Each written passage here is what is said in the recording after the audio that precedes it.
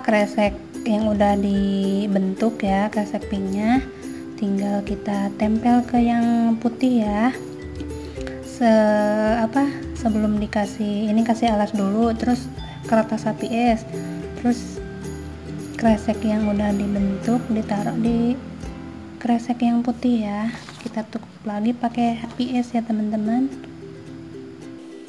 Untuk setrikanya saya pakai suhunya 2 ya, yang sabar nyetrikanya sampai nempel ya teman-teman. Bismillah.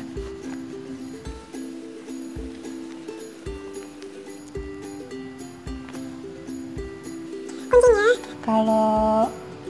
kalau nyetrika kresek itu harus sabar ya teman-teman, jangan jenuhan. Kadang ya itu sih kuncinya harus sabar, kalau juga nempel ya. Pokoknya bolak-balik aja setrika ya, pokoknya sampai nempel ya teman-teman. Yang sabar, nah udah nempel di kertas ya. Ini mudah-mudahan bagus, bisa dibolak-balik kalian itunya. Udah nempel teman-teman. Ini yang ini udah agak dinginan, saya bikin 2 ya, itu masih panas.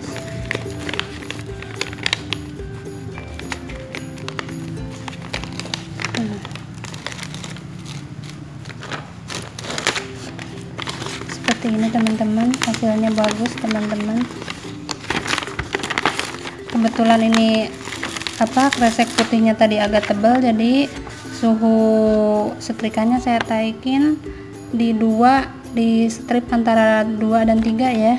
Hasil seperti ini tinggal kita gunting-gunting. Sebagian saya itu ya, seperti ini, mudah ya teman-teman guntingnya.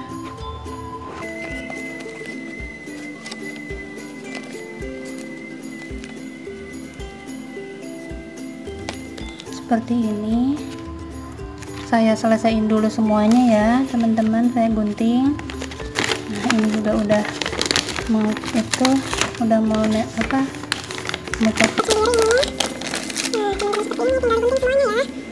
semoga kalian juga bisa.